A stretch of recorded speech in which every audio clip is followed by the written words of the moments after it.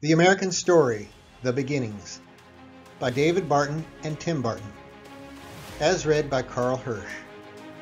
The American Story highlights some of the interesting moments and people that reveal God's providence in America. We have a fascinating history that must be remembered and passed on to future generations. Section 3, The American War for Independence. Chapter 4, The Committees of Correspondence, 1772. Chapter 5, The Boston Tea Party, 1773, as well as Chapter 6, The Intolerable Acts of 1774. The Committees of Correspondence, 1772. As noted earlier, in the years leading up to the War for Independence, the 13 colonies had been highly independent from each other. There was therefore no consistent system of communication between them. But when the tensions between Britain and America first began to escalate in 1766, the Reverend Jonathan Mayhew of Massachusetts proposed the use of circular letters to help unite the colonies in thinking and action. He died before his proposal could be implemented, but Samuel Adams, the, quote, father of the American Revolution, end quote, made his idea a reality in 1772. Adams believed that the British government had violated the colonists' rights as individuals, citizens, and Christians. The conflict between the colonies and England, therefore, was not just political and economic, but also spiritual. Adams understood that a knowledge of their rights in each of these three areas must be known and appreciated. To help achieve this unity of ideas and principles, Adams proposed that committees of correspondence be established in every colony. Each would set up communication with the others, reporting to the rest what was occurring in their state. They would also provide materials that could be shared to help educate and alert citizens in every colony to the common principles for which they were all fighting and the actions each should take. Many responded enthusiastically to Adams' proposal. However, one patriot who supported the effort lamented that some may not join because, quote, they are dead and the dead can't be raised without a miracle, end quote. But Adams disagreed, replying, quote, all are not dead, and where there is a spark of patriotic fire, we will enkindle it, end quote. Sam Adams' plan moved forward, and he personally wrote the first circular letter. It clearly set forth the biblical basis of their endeavors, calling on Americans to study, quote, the institutes of the great lawgiver and head of the Christian church, which are to be found clearly written and promulgated in the New Testament, end quote. It is not surprising that Adams should say this, for like most of the founding fathers, he was a strong Christian, openly declaring, quote, I rely upon the merits of Jesus Christ for a pardon of all my sins, end quote. Famous historian George Bancroft further affirmed, Samuel Adams was a member of the church. Evening and morning, his house was a house of prayer, and no one more revered the Christian Sabbath. The austere purity of his life witnessed the sincerity of his profession of Christianity. The Boston Tea Party, 1773. Massachusetts, having its legislature dissolved by the king and its citizens shot down in the Boston Massacre, closed its ports to British trade ships. The British Parliament responded by repealing portions of the Townshend Acts, eventually repealing all the taxes except that on tea, one of the most popular drinks in America. The Americans continued to object to being taxed without their input, so they simply refused to buy any tea upon which the tax had been placed. As tea sales plummeted, tea piled up in warehouses in England. Tea merchants asked the British government to intervene. Without opposition, Parliament voted to subsidize, that is, underwrite, the cost of the tea by lowering its price and making it cheaper than any tea that the Americans could purchase elsewhere, even through smuggling. Although the Tea Act slashed the price, Great Britain still kept the previous tax on the tea, believing that the colonists would surely buy it and thus pay the tax if it were cheaper than the other alternatives. Benjamin Franklin knew better.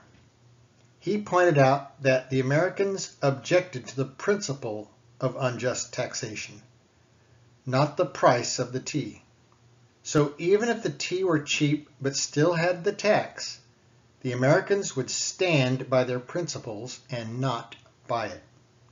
He was right. Americans refused to purchase even the inexpensive tea. Infuriated, Britain decided to force the Americans to buy it.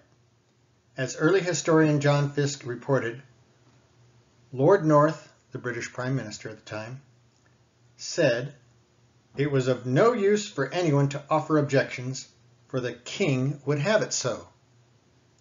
The tea was ordered to be sent to America. Americans would pay for it, and there would be no opt-outs. The patriots in the seaports where the tea ships would arrive held town meetings to decide what to do. When one tea ship docked in Boston, the patriots put guards on the craft. Its tea was not to be unloaded. But that decision put the ship's owner, Joseph Roch, in a very difficult situation. He wanted to explain his dilemma to the Americans, so Patriot leaders called for a public meeting at Boston's Old South Meeting House. Approximately 7,000 citizens came to hear him. He told the crowd that if he attempted to sail back to England without unloading the tea, his business, and perhaps even his life, would be in danger, for the British had threatened to seize and confiscate his ships unless the tea was offloaded by a certain date.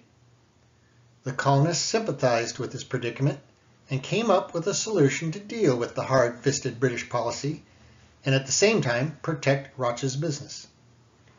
The Americans would board the vessel and throw the tea overboard. The ship would then return to England without the tea. But at the same time, the Americans would remain true to their principles by not accepting the tea. In their eyes, it would be a win-win situation. To protect those boarding the ship from British reprisals, they disguised themselves as Indians. Early historian Richard Frothingham reported, "The party in disguise, whooping like Indians, went on board the vessels, and warning their officers and those of the custom house to keep out of the way, unlaid the hatches, hoisted the chests of tea on deck, cut them open, and hove, or dumped, the tea overboard. They proved quiet and sympathetic workers. No one interfered with them. No other property was injured. No person was harmed. No tea was allowed to be carried away. And the silence of the crowd on shore was such that the breaking of the chests was distinctly heard by them." Quote, "The whole," Governor Hutchinson wrote, "was done with very little tumult." End quote. This event, which occurred on December 16, 1773, became known as the Boston Tea Party. Similar but less famous tea parties were also held in other cities, including Philadelphia, Charleston, New York, and Annapolis. When word of what the colonists had done arrived back in Great Britain, members of Parliament and the king were furious. They retaliated by passing a series of acts that they referred to as the coercive acts, but which Americans called the intolerable acts. Among them was the Boston Port Act, which stipulated that beginning on June 1st, 1774, the British Navy would blockade and completely close down the harbor in Boston, thus shutting off all commerce to and from one of America's busiest seaports. This would cut off the Bostonian supplies and starve the townspeople into submission. When Boston's committees of correspondence informed the other colonies what was happening, wagon loads of food and supplies began rolling in from across the country. Furthermore, throughout the state, it was mentioned, the day was widely observed as a day of fasting and prayer. The manifestations of sympathy were general. Business was suspended, bells were muffled and tolled from morning to night. Flags were kept at half-mast, streets were dressed in mourning. Public buildings and shops were draped in black. Large congregations filled the churches. Virginia joined Massachusetts in calling a day of prayer. Thomas Jefferson was among those who penned Virginia's state prayer resolve, which called on the legislature and the people to, quote, implore the divine interposition to give us one heart and one mind, firmly to oppose by all just and proper means every injury to American rights, end quote. Now on that designated day, the members of the Virginia House of Burgess assembled at their place of meeting and went in procession, with the speaker at the head, to the church and listened to a discourse, a sermon. Never, a lady wrote, since my residence in Virginia have I seen so large a congregation as was this day assembled to hear divine service, end quote.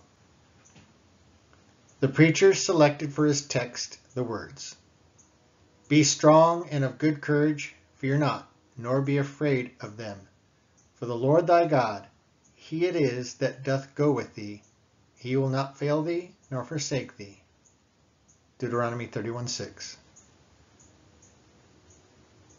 The people, Jefferson says, met generally with anxiety and alarm in their countenances, their faces. And the effect of the day through the whole colony was like a shock of electricity, arousing every man and placing him erect and solidly on his center, end quote. These words describe the effect of the Apport Act throughout the 13 colonies. The intolerable acts united the colonists and encouraged them to work together to protect their rights. John Adams spoke of the miraculous nature of this new unity, explaining, quote, 13 clocks were made to strike together, a perfection of mechanism which no artist had ever before effected, end quote. An old clock shop filled with various wind-up clocks never sounds all the bells and chimes in unison, but this time it was different. This external union of the colonies came about because of the internal unity of ideas and core biblical principles sown into the hearts of the American people by its leaders, families, schools, churches. The Latin phrase on our national seal reflects this Christian union, e pluribus unum, out of many, one.